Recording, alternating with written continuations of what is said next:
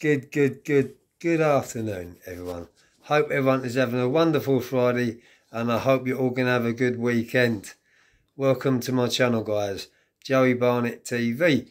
I've got a new phone today, and I've got a new recording device, so I've got to be a bit careful how I hold it. I haven't got a selfie stick or any cases to secure it yet. So yeah, I'm holding this phone out with my arms stretched, so it can't be a long video. I'm just going to quickly touch on a story which I was talking about yesterday, and that's Bronson and Bambee.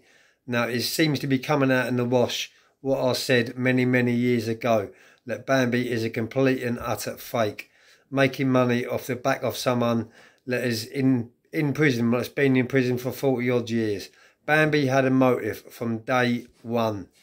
He set Charlie up from day one. It was always and it's only ever been about the pound notes for him.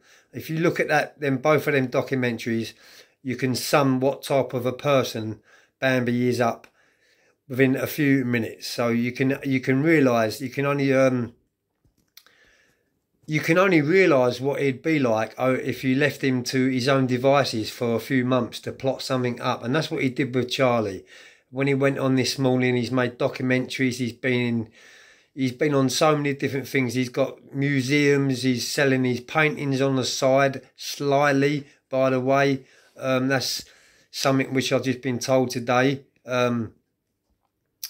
Someone's actually made a fake profile up, messaged him, and yeah, he's agreed to sell this person one of Charlie's drawings on the side, and it must be kept very secret and very quiet.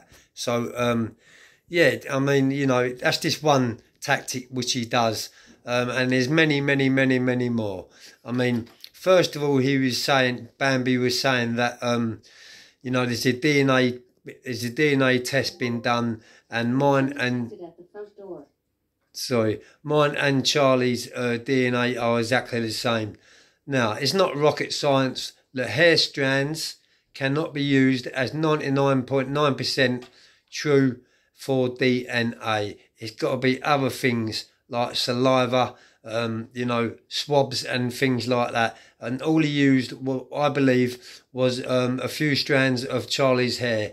Now, to me, what he did, Bambee, was he's only used Charlie's hair. He hasn't used his own hair whatsoever. Don't forget, this Bambee is paparazzi. He's what you call a narcissist. He's a social media psychopath. He knows what he's doing. There's been a motive all the way along for him. And his game is the internet. This is his game right here in front of me. What I'm doing now, making a YouTube video. This is what his game is. He's paparazzi. So he knew what he was doing all the way along. I've been onto Facebook and recently seen a few posts. And apparently Charlie's absolutely doing his nut about this documentary. And yeah, it's the story's slowly starting to unravel about Bambee. But I hope you heard it straight from me first, that I've never ever for 1 minute believed that Bambee was Bronson's son. So I'm going to leave this one here, guys, because I've got a few bits to be getting on with. But yeah, whatever you're doing, stay safe. Have a great weekend. Peace.